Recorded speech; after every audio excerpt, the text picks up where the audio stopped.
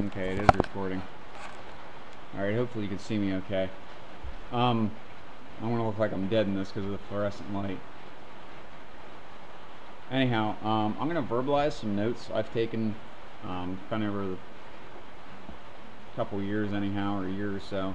I'm just going to try to highlight the ones that apply to Corvettes specifically, C4s specifically, even more. You know, some of the stuff just applies to all cars, some of it's specific to certain vehicles, so I'm not going to go into, this is a pretty lengthy document, but I'm not going to go into all this stuff. Some of it's fairly advanced. Let's start out with lean codes. Fuel trims. This is where having a scan tool is everything. Fuel trims. If you have a vacuum leak, your fuel trim at idle will be bad. It'll be adding fuel like crazy. If you rev the engine up, the higher you go, the better the fuel trims will be.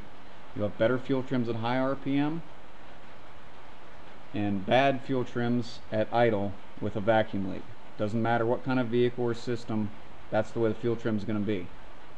If you have a dirty mass airflow sensor or you have low fuel pressure, you'll typically have good, or at least better, fuel trims at idle. And they'll get worse at higher RPM. The higher the load, it'll get worse. Great way to spot vacuum leaks and, you know, lean codes and stuff like that with fuel trims. Again, it's knowing what you're looking at, and guess what? You're not doing that without a scan tool. Be able to fuel trims, but you can, you know, being able to look at those fuel trims, boom, you can make a diagnosis real fast. No guesswork. If you do have a scan tool, that information will be great for you. So remember, vacuum leak, fuel trim, bad at idle, good at high RPM, dirty mass airflow or low fuel pressure, better at idle, bad at higher RPM. So they're the opposite of each other. If you're lean and idle only, it's possible to have your purge solenoid stuck on. It's purging. Excessive oil burning can cause rich conditions in the fuel trims. Here's a quick tip. Driving your car, and you don't have to go 100 miles an hour. All you gotta do is wind out first gear, you know, which is still below most legal road speeds, highway speeds anyhow. Good fuel delivery. Quick test. Got a scan tool in the car, or if you back probe your O2 and you know, run a voltmeter up in the car. Go to wide open throttle, wind out first gear.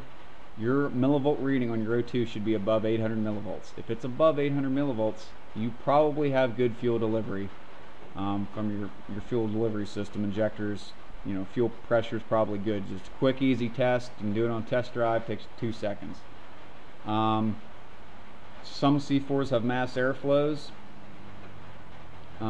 That's a possibility too if you got a bad mass airflow. That could cause the same thing, the millivolt reading not being over 800. Along those lines too, if you have a scan tool, you snap at the wide open throttle on an analog mass airflow, it should be over 4 volts. Vacuum leaks, speed density system, you will have a high idle. Mass airflow system, you will have a low idle. Don't argue with me, that's what they do. I've never really seen them do anything different. I suppose it's possible, but for the most part, you can take that as gospel. IAC motor counts on the GMs typically 20 to 30. Again, typically. 0 means it's shut. I have this worded weirdly, I don't know how to read it. 0 means it's shut in most cases on a MAP engine. On a mass airflow engine, IAC counts will increase. Note your desired idle and actual idle RPMs. It can give you a clue as to if you have vacuum leak or anything. Vacuum leaks, you can use propane, brake clean, carb clean, water to find them. Listen to water get sucked in, cause the engine to run rough. Others for engine to smooth out, or use scan will see the O2s change. Don't forget about vacuum leaks to the brake booster. Those will get you. Cold start vacuum leaks, misfires as well. Manifold gaskets, head gaskets seeping. Your freeze frame data, you're only going to have this in a 96. You can ID when you know, if you got a misfire or a lean code, and it only occurs when the engine's cold, and it sets the code. Then you can use that to help identify that. Fuel trims to a certain extent as well. I've gone over fuel pressure testing. I'm not going to sit here and go over that. I think I've gone over fuel injector balance testing as well. Restricted exhaust. O2 should be over 800 millivolts at wide open throttle. Measure your engine vacuum at idle and at 2 to 3,000 RPM.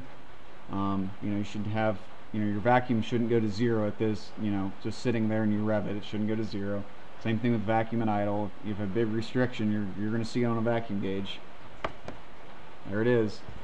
I don't think I'm going to show you that in car, but plug it into a vacuum source. Make sure it's manifold.